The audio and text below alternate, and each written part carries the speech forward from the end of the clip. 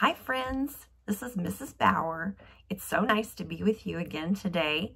We are here for session 4 of JA Ourselves, and today we're talking about a penny saved. Let's think back to what we talked about the last time we were together. Last time we were together, we talked about earning and how earning is when you get money for doing a job for someone else. With that earned money, we can then spend it.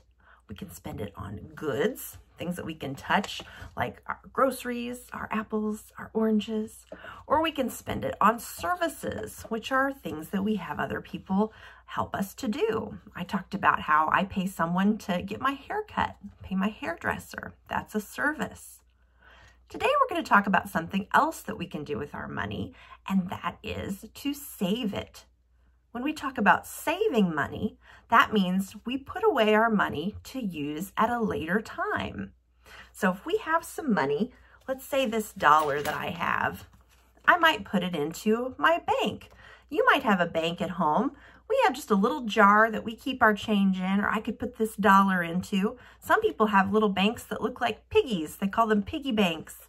And that's just a place they can store away their money and save it for later when they will need it. Many grown-ups put their money into places called banks and credit unions. And what banks and credit unions do is they hold all of that money for those who have put it in there and save it for them for a later time. So when I get my money from my job, that's what I do. I put that money into my bank, and then I have it there waiting for me when I need it to go to the grocery store or to spend it to put gas in my car or to buy the things that I need and that I want. So when we're thinking about saving, here's a little poem for you.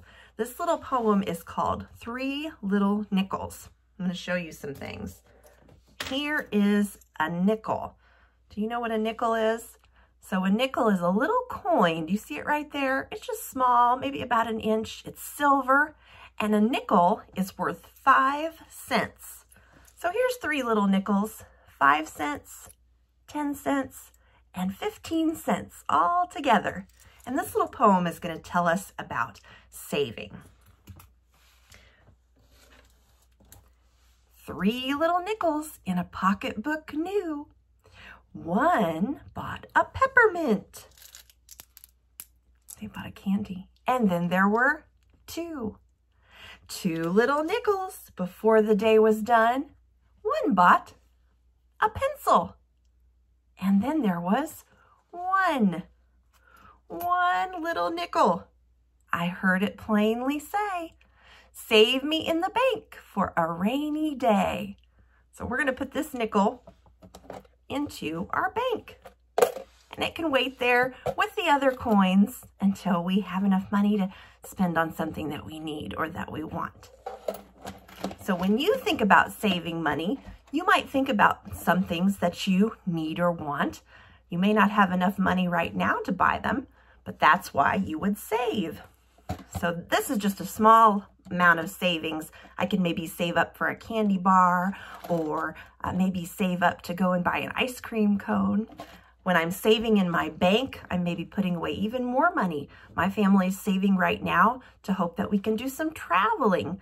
We would like to go to Germany someday and go and visit my sister. So that's something that we are saving for. What's something that you might want to save for? You can think about that. I know some children save up for a video game they might want. Some children save up for a new toy. Lots of things that we can think of saving for. Thank you for being great listeners today. I look forward to seeing you next time. Bye-bye.